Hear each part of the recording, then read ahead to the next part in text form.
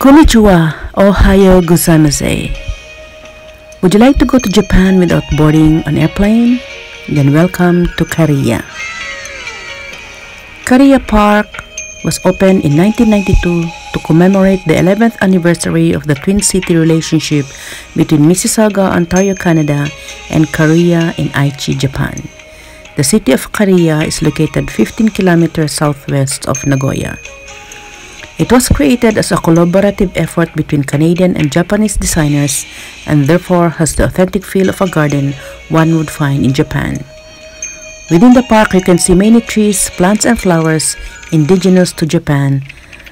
And of course, you can also see different ponds of different sizes. And within the largest pond, you can see a pavilion where the bell of friendship between Mississauga and Korea is located. Welcome to Japan, here in Canada. Hello my friends, good afternoon. We are here in a very beautiful Japanese garden or Japanese park in the heart of Mississauga, 30 minutes drive from Toronto. This is actually a park or a Japanese garden built in 1992 to commemorate the friendship of Hiraya in Japan and Mississauga here in Ontario, Canada. There's a lot to see here. There's a beautiful garden, beautiful pond with a lot of swans and ducks, beautiful hiking trails, and a lot more.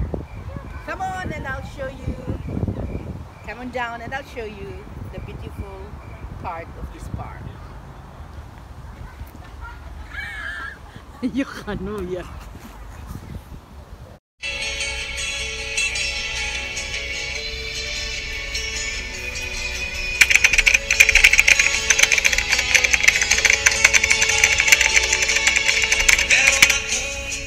Our onions.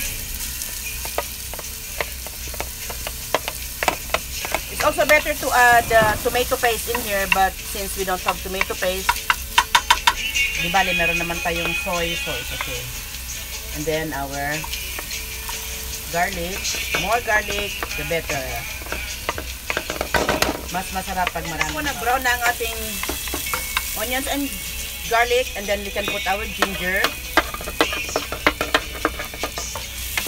Lagyan na natin ang ating ginger and our pork. Lagyan na muna natin ang ating pork.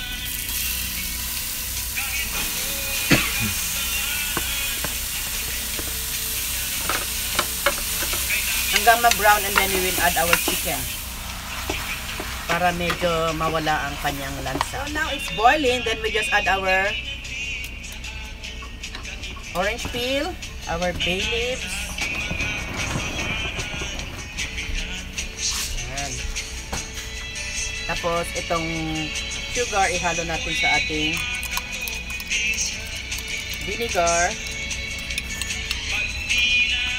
Then we add some soy sauce.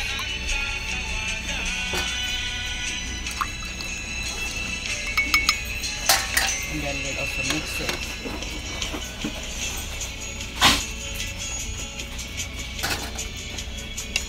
We'll just cover to simmer and boiling. Then we can put our potatoes. I really want it with a lot of potatoes, my adobo. With matching green salad. Lettuce, capsicum, bell pepper, red and green bell pepper, carrots, tomatoes, cucumber. Let's go! Warriors coming with us! Dito po tayo sa kahabaan ng Highway 401, and as you can see, very very wide freeway. Meron na sa taas, meron pa dito, 6 na freeways. Yan. Meron pa sa kabila. Very, very wide. In 2 kilometers, take exit 344 onto Highway 403W and County Road 403 toward S. Oh, very beautiful weather. Papa, Janniban.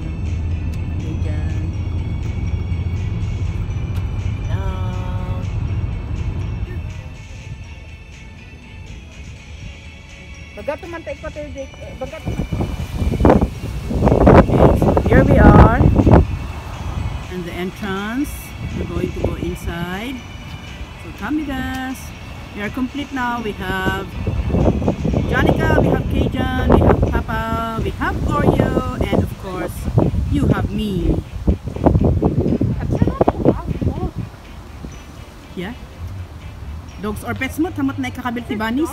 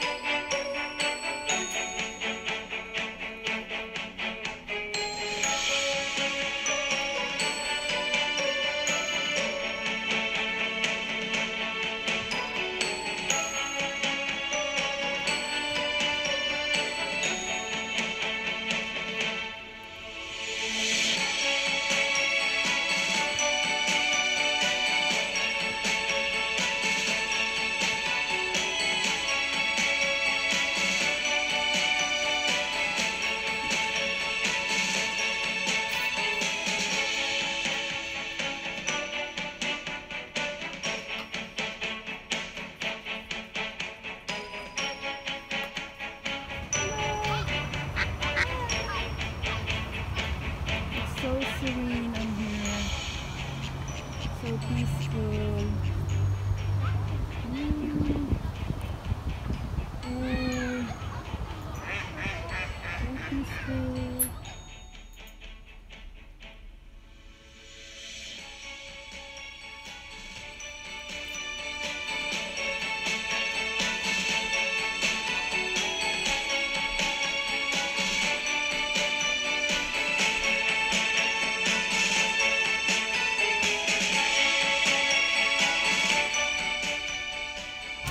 This is actually a very beautiful venue for photo shoot wedding. Right now there is a photo shoot of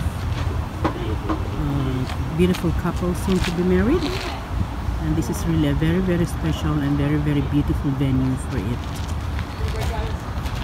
With the river, the pond, the creek, and then the beautiful romantic bridge is a perfect location for a very beautiful photo shoot.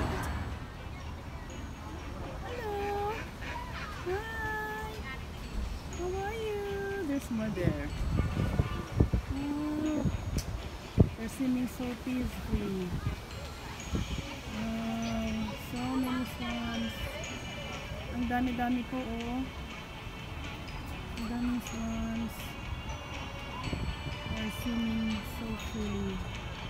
Freedom with the swans. And there's Janniban. Oh, very beautiful flowers. Very beautiful hydrangeas. Ooh, puro hydrangeas, oh. Wow. Ang ganda-ganda.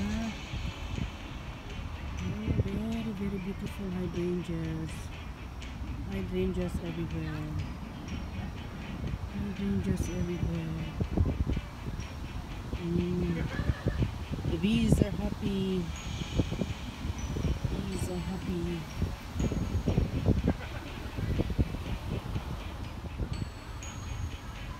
Oh, come here.